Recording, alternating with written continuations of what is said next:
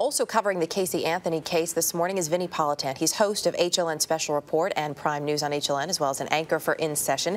Vinnie, great to have you with us. You're also a former prosecutor, and you've spent a lot of time there in that courtroom over the last 6 weeks. Absolutely. Good morning, Erica. Yesterday, it was such a day, the first day of deliberations for this jury, and it was coming off the prosecutor's final closing argument. And I think they had an advantage by going last. And they got a fresh jury because the first day of closing arguments was long and that jury was exhausted. They came back yesterday, refreshed, open ears, and the prosecutors went after them. So, being there in court, did you notice any sort of reaction from any members of the jury, whether it was yesterday during the rebuttal from the prosecution or when they were hearing from the defense?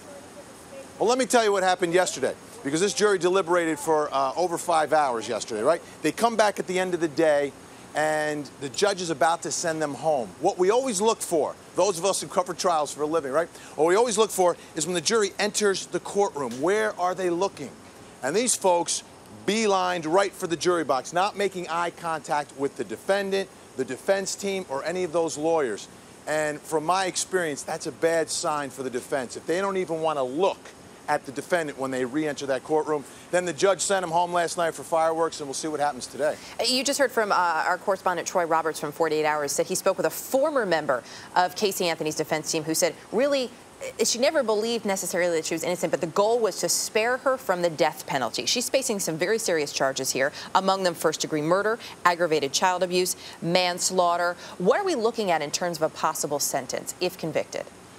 Well, this is a death penalty case.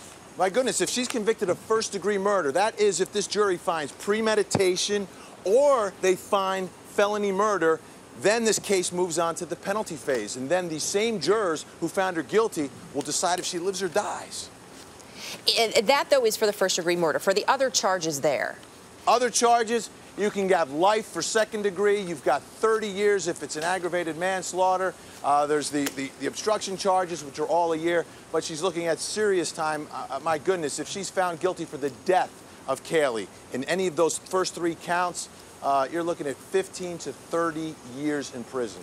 It can be very difficult, obviously, to read a jury, and it should be, probably, if they're doing their job correctly. But based on your experience, based on what you've seen over these last several weeks, how quickly do you think we could get a verdict? All right.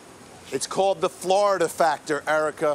I've covered cases all over this country, and for some reason, juries in Texas and in Florida are just a little bit faster than the rest of the country. It's not that they don't think about this stuff as much, it comes quicker. That's why today on Tuesday, the second day of deliberations, I am in high alert. I'm like a firefighter waiting for that alarm to go off and slide down the pole and spring into action. The only difference is we're not eating chili down here. All right, well, you get that call, you give me a call. Vinnie Politan in Orlando, nice to have you with us this morning. Thanks.